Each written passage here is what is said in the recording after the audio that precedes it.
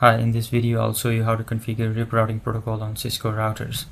At the moment I haven't configured any routing protocol on these routers apart from just assigning IP addresses to the interfaces. So let's go to R1 and check the existing configuration.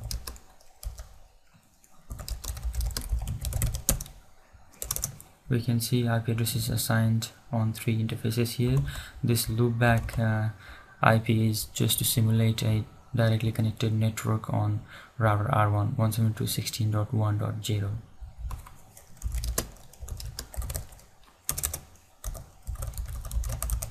As we can see, there is no routing protocol configured, and let's check the existing routing table. R1 knows only about 3 directly connected networks. Let's go to R2 and check the same things.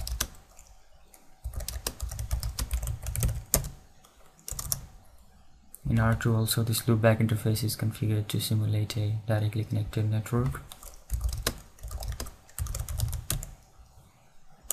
R2 knows only about the directly connected networks,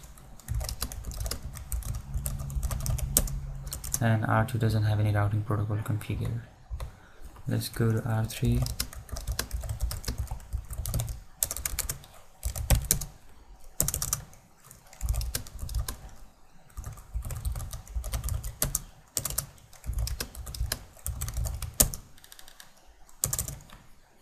Okay, on this basic stage, let's try to ping from R1 the connected routes on R3 and R2.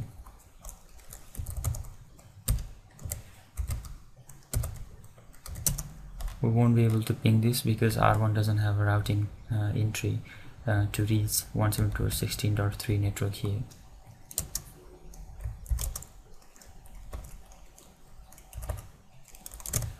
Similarly, our R1 cannot ping the network connected to R2.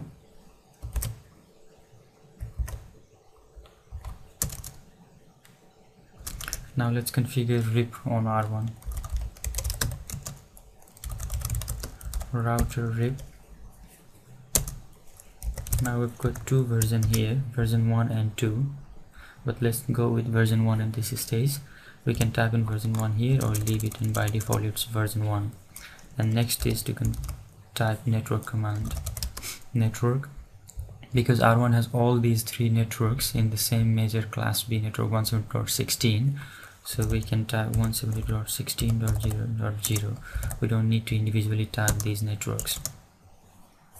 And that's configuration done on R1. Let's go to R2.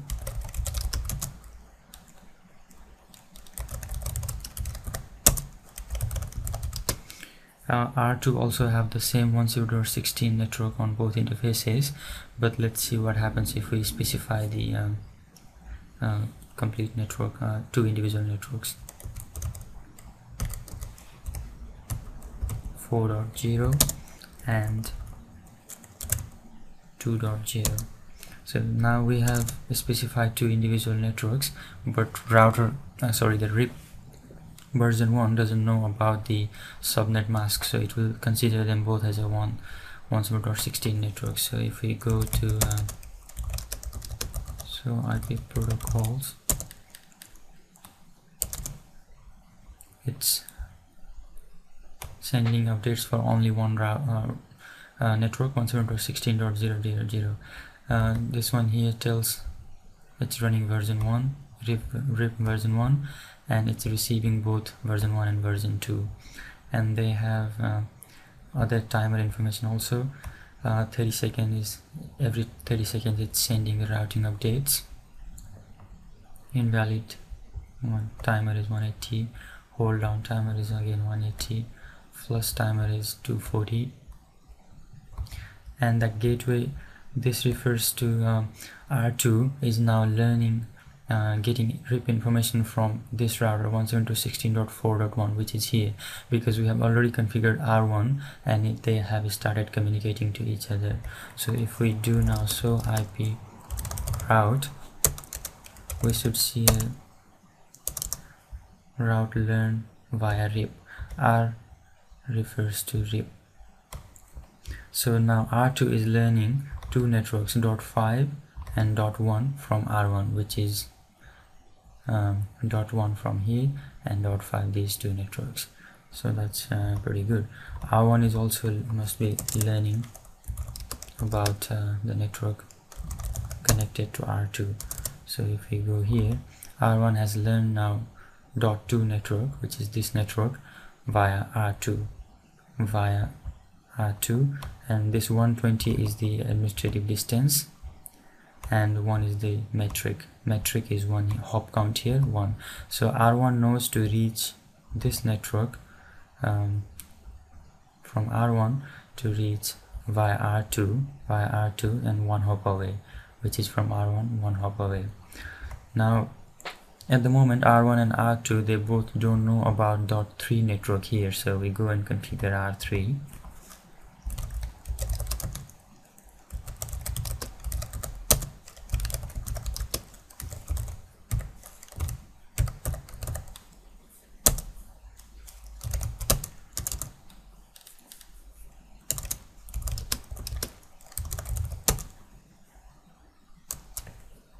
Now after we configure R3, we can see it has learned about .4 network via router R1, which is this network via R1.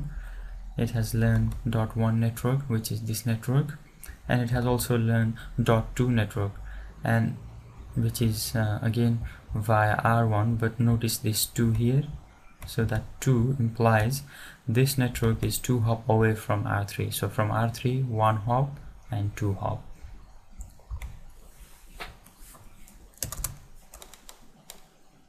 Now go to R1 and we should be able to see .3 network, which is here.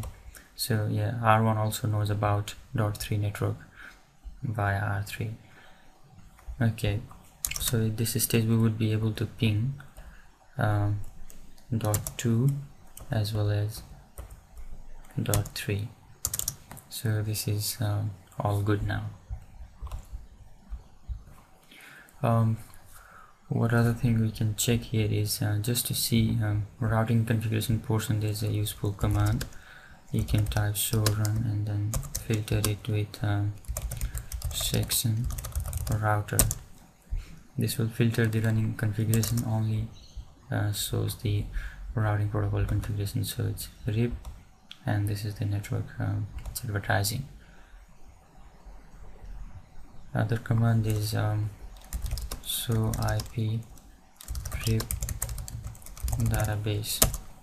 This is like a show IP route, but only showing the routing information about what is contained in the RIP process, RIP database. So it has directly connected network, this 1, 2 and 3, this network, and it is learning about .2 network via router R2 and .3 network via router R3. I hope you liked this video and thank you for watching.